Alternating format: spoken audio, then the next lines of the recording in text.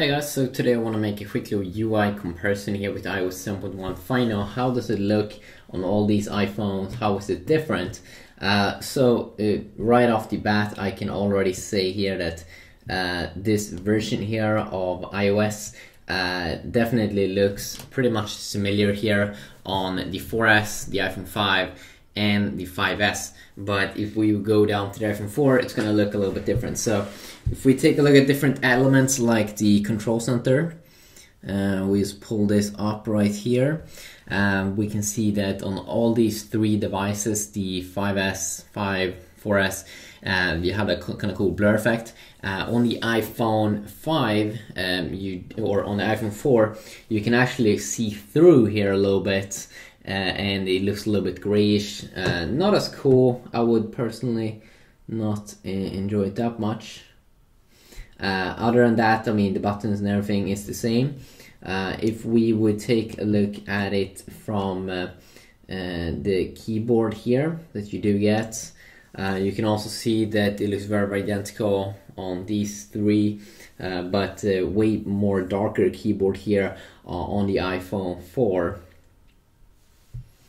And if we would bring down this little area here, you can once again here see that it's darker on the iPhone 4.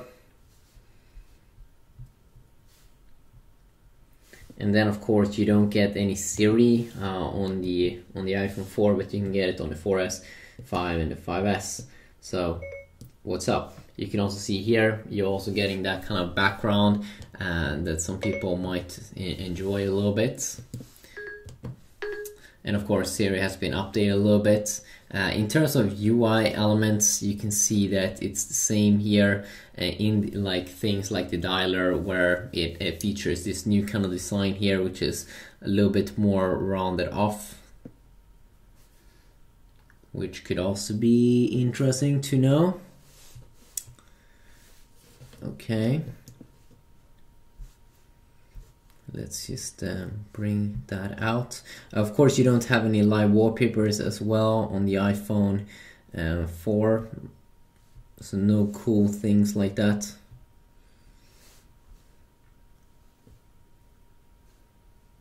Choose new wallpaper, choose new wallpaper,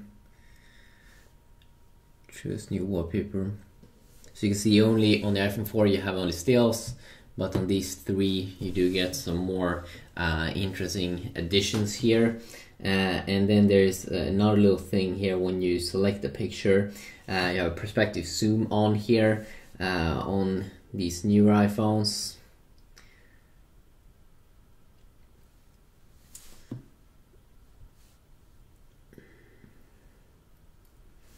Which you can see you don't get that thing here on the iPhone 4.